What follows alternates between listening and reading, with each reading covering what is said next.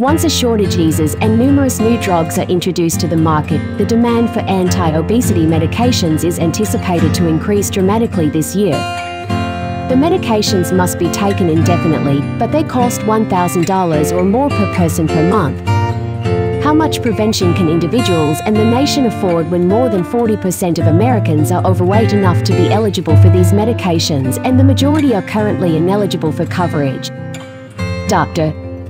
Marcus Schabacker, President and Chief Executive of ECRI, a non-profit organization working to advance healthcare, said, "We appreciate that the pharmaceutical industry continues to look into anti-obesity drugs. If most patients who require it cannot afford it, it simply does not help." More than 2 million prescriptions for Wegovy, the brand name for the Novo Nordisk drug semaglutide, and for tirpzepatide, an Eli Lilly diabetes medication that hasn't yet been approved for weight loss, were written in the past year, according to health technology company Komodo Health. This year, it's anticipated that these medications will be more widely accessible due to rising prescription demand. It has been demonstrated that tirpzepatide can reduce extra weight by an unheard of 15% and 20%, respectively. They are also anticipated to lower medical expenses and, consequently, health repercussions. Dr.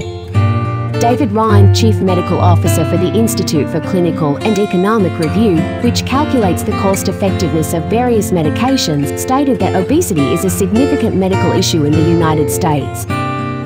"We've been waiting a pretty long time for medications that do anything like this.